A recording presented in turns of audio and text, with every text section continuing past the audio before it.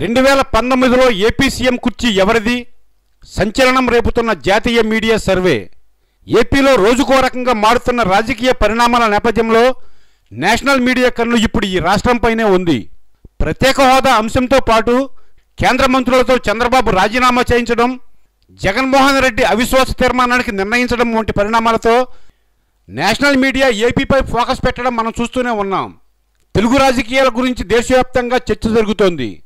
ప్రస్తుత పరిణామాలను అంచనా వేస్తూ వచ్చే ఎన్నికల్లో ఏ పార్టీకి అనుకూల వాతావరణం ఉంటుంది, ఏపీ రాజకీయాలు భవిష్యత్తులో దేశాన్ని ఎలా ప్రభావితం చేస్తాయన్న దానిపై నేషనల్ మీడియా దృష్టి సారించింది. ఏపీ రాజకీయాల్లో సంచలన మార్పులు జరగబోతున్నాయని జాతీయ ఛానళ్లు ఎప్పటి నుంచో చెబుతున్నాయి. కొద్ది కాలంగా జాతీయ మీడియాలో వస్తున్న కథనాలు ఏపీ రాజకీయాల్లో మరింత వేడిని రాజేస్తున్నాయి. వచ్చే ఎన్నికల్లో ఏపీలో సైకిల్ జోరు తగ్గుతుందని దాదాపు అన్ని మీడియా సంస్థలు అంచనాకు వచ్చేశాయి. జాతీయ స్థాయిలో సంచలనాలు రేపుతున్న రిపబ్లిక్ టీవీతో పాటు టైమ్స్ ఆఫ్ ఇండియా లాంటి సంస్థలు కూడా ఏపీ రాజకీయాలని నిశితంగా పరిశీలిస్తున్నాయి. ఎప్పటికిప్పుడు ఎన్నికలు జరిగితే వైసీపీ టీడీపీకి ధీటుగా సీట్లు సాధిస్తుందని టైమ్స్ ఆఫ్ ఇండియా ఓ కథనాన్ని విడుదల చేసింది.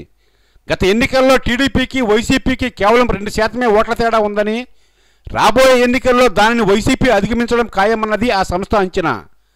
2019 ఎన్నికల్లో వైఎస్ జగన్ అధికారం చేపట్టే అవకాశం ఉందని ఆ పత్రిక సర్వే తేల్చి చెప్పింది. జగన్ చేస్తున్న పాదయాత్రతో పాటు ప్రత్యేక హోదా కోసం ఆ పార్టీ చేస్తున్న పోరాటం ప్రజల్లోకి బాగా వెళ్ళాయని, వైసీపీ విజయానికి ఇదే కారణమవుతుందని ఆ కథనం వివరించింది. ఇక రిపబ్లిక్ టీవీ ఇప్పటికిప్పుడు ఎన్నికలు జరిగితే వైసీపీకి 13 ఎంపీ సీట్లు వస్తాయని తేల్చేసింది. అయితే ఇప్పటికీ వైసీపీ తగినంత పుంజుకోలేదని ఆ సంస్థ సర్వేలో తేలింది. ఈ సర్వేలతో రాష్ట్ర రాజకీయాల్లో మరిన్ని మార్పులు జరిగే అవకాశం ఉందని, జాతీయ మీడియా సర్వేలతో వైసీపీ శ్రేణులు ఫుల్ ఖుషీతో ఉన్నాయి. ఇటీవల ఇతర పార్టీల నుంచి వైసీపీలోకి చేరికలు పెరగడానికి కూడా ఈ సర్వే ఫలితాలే కారణమంటున్నారు.